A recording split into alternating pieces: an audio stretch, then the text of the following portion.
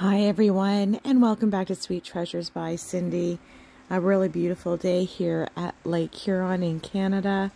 The waves were coming in pretty gentle, and a lot of new rocks to dig through, fossils.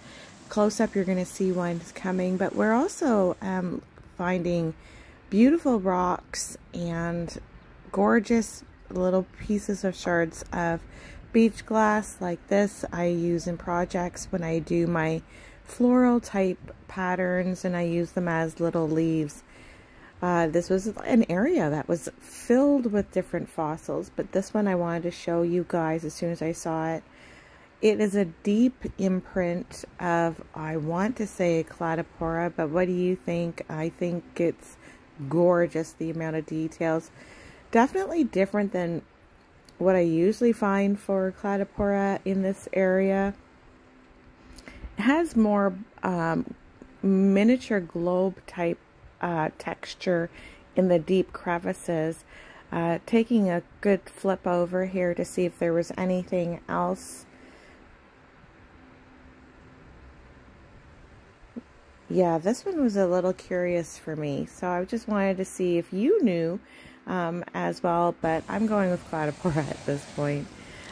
This was really neat. I thought this was just granite, but I think it's a pudding stone.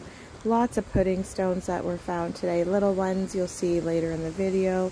It's a short video, so that should be coming up soon. But yeah, there's a little bit of jasper and quartz in there.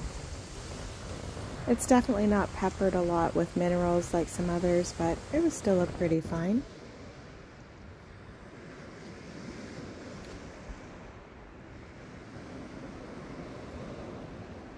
Showing you the tide line here, the different colors, and taking a look through the clear water is always fun, especially after the winter season and back at the beach.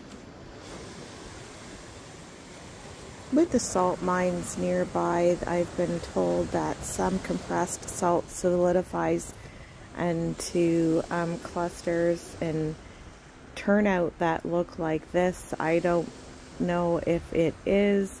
Someone said do a lick test. I'm not gonna lick it, so I'm gonna say it could be something from the salt mines or it's a quartz.